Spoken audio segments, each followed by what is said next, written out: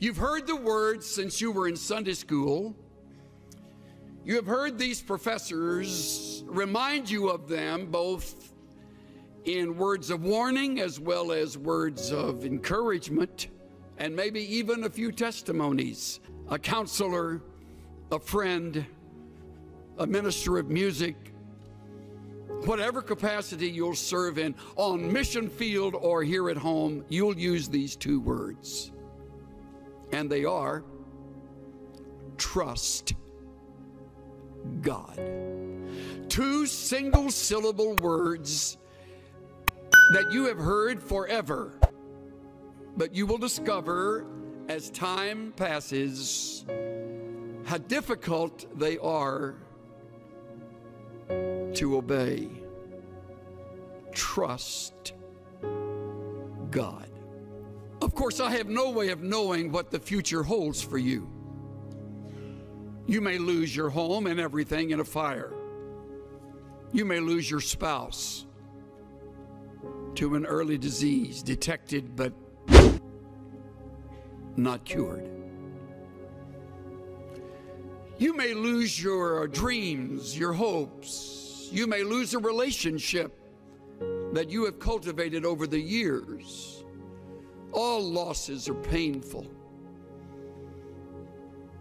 And you will be brought back over and over again to the words of Proverbs chapter 3, verses 5 and 6.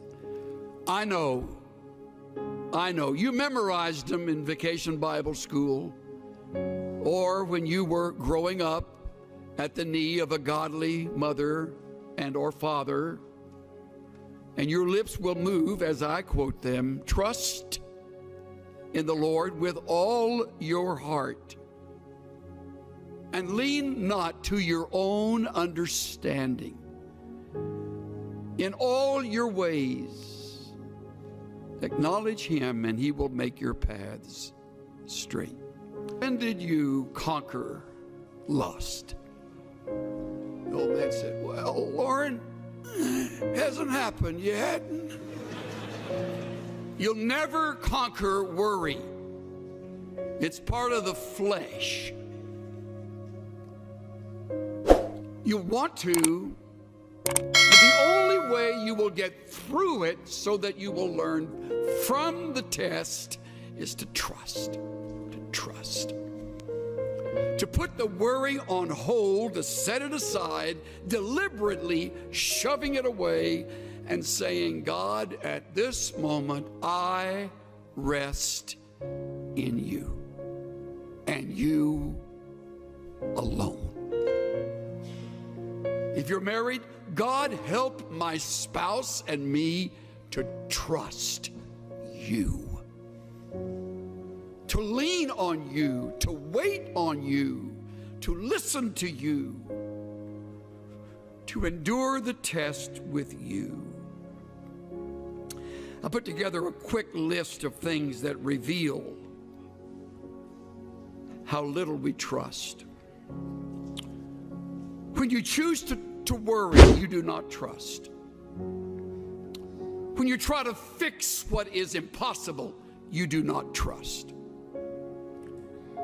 When you hurry ahead and don't wait for the Lord to move and to change, you do not trust. When you lie awake twisting and turning at night, you do not trust.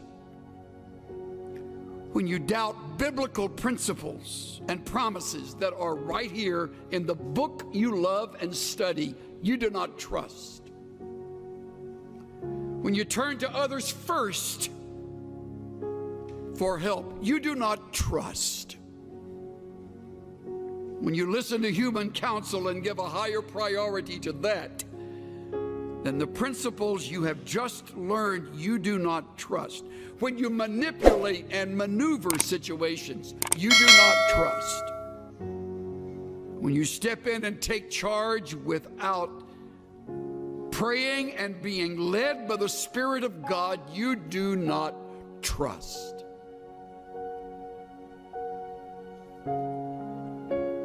When you cling to others in order to feel secure and needed and loved, you do not trust. The list goes on and on. See how easy it is to live in the flesh, how easy it is to disobey. Trust in the Lord with all your heart. Wouldn't it be a great project over the Christmas season this year to think through ways that you can begin to trust God regardless? Hopefully it'll be a project that you and a good friend or you and your mate can enter together. What is it we do that keep us from trusting God? And how can we break that habit and watch God break through in ways that we would never have expected? Cynthia and I have a longtime friend who was raised with 4 brothers in southwest Texas. They were raised on a very poor ranch.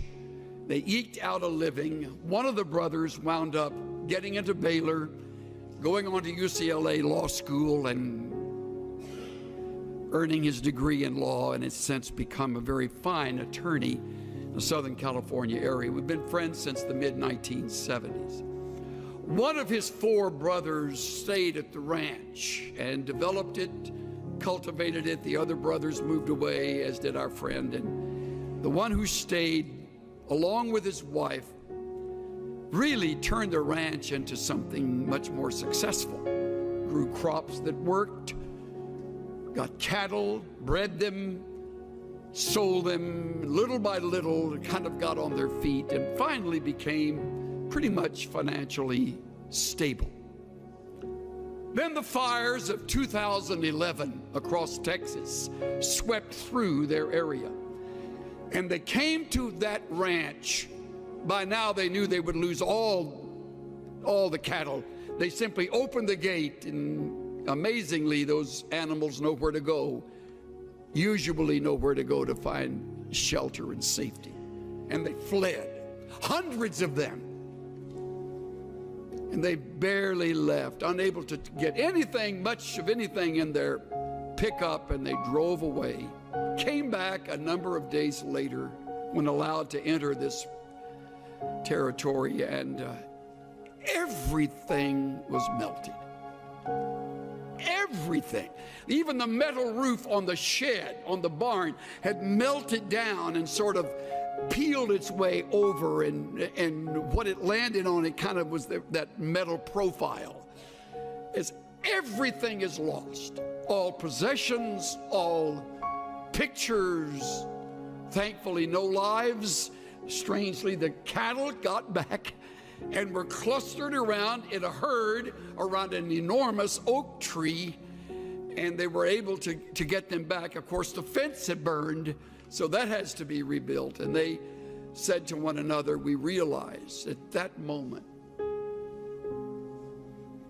our faith would either kick into action or we would move far away from the God we had loved and served. They chose the former.